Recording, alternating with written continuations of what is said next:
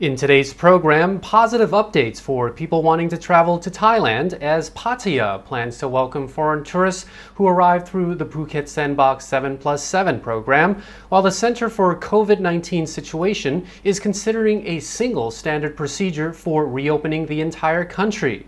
But meanwhile, Japan plans to donate 1.3 million doses of its locally produced AstraZeneca vaccine to several Asian countries, including Thailand, which was supposed to be the country to supply the region. Details on these stories and many more coming right up.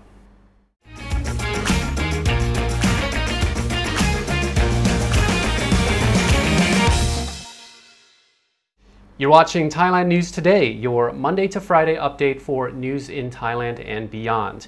We publish on the Thaiger channel along with our other shows like our Good Morning Thailand and Tiger Bites talk shows and our new Morning Top Stories News Roundup.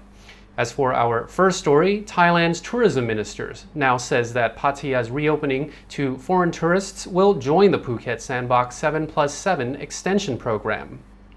According to a Pattaya news report, the minister confirmed the plan while on a visit to the area on Sunday.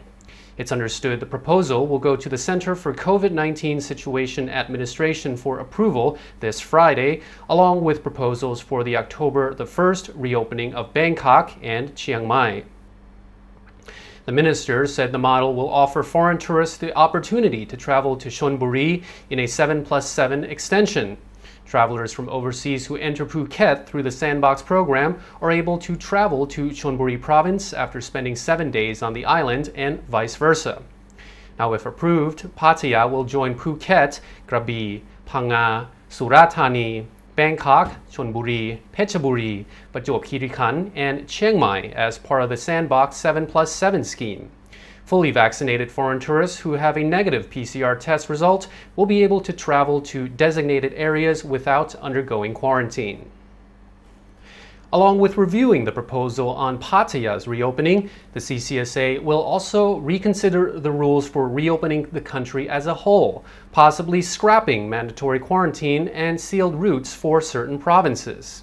The adoption of the One Standard Operating Procedure, One System model, or One SOP, One System model for short, for the reopening of Pattaya, Chiang Mai, Hua Hin, Cha'am, and Bangkok from October 1st is being submitted to the CCSA next week and also includes a proposal to halve the costs of COVID-19 tests.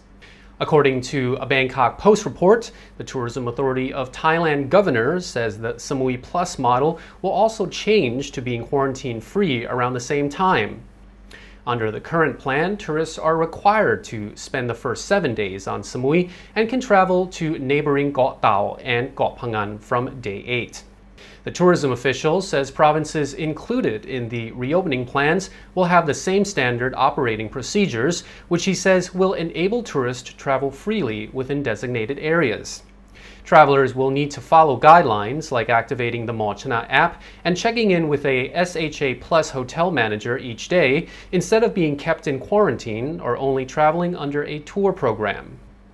The tourism official acknowledges that the costs of mandatory PCR testing is proving a significant deterrent in both the Phuket Sandbox and Samui Plus schemes. He says the tourism authority is in talks with health officials to reduce the cost to around 8,000 baht for 3 tests. Japan is planning to donate 1.3 million doses of its locally produced AstraZeneca vaccine to several Asian countries. 300,000 of the doses will go to Thailand. The other doses will go to Vietnam, Taiwan, and Brunei.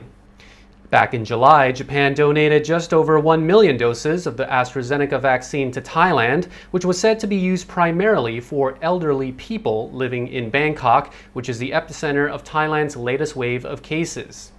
Thailand has had a limited supply of vaccines during the country's most severe wave of COVID-19, infecting more than 1 million people since April 1st. The AstraZeneca vaccine is being locally produced by Siam Bioscience, which is wholly owned by a subsidiary of the Crown Property Bureau and had ambitious plans of being the vaccine's distribution hub for Southeast Asia. The factory has since fell short of its delivery promises to several countries, including its domestic production target. Meanwhile, Thailand is accelerating the rollout of vaccines for pregnant women. Over the next month, the Ministry of Public Health plans to vaccinate as many as 100,000 pregnant women. The Deputy Public Health Minister says that pregnant women are inherently vulnerable as they are likely to develop severe symptoms which lead to death or cause premature birth, an outcome that could have long-term effects on the development of the child. A recent survey of COVID-19 infections among more than 3,000 pregnant women found that within 6 weeks after giving birth, 73 of the women died and 154 newborns contracted COVID-19. According to Thai PBS, the Health Department Director General says many pregnant women have not been vaccinated because they are concerned about the effectiveness or safety of the vaccines. He said there needs to be a campaign to urge the women to get vaccinated due to the increased risk of developing a severe infection. The Education Minister says schools can reopen for in-class learning from November the 1st, provided enough students are vaccinated. Addressing a press conference, the minister confirmed the plan to reopen schools following consultation with health officials and the Interior Ministries. The reopening hinges on the rollout of Pfizer vaccine doses, which will be offered to students between the ages of 12 and 17 from next month.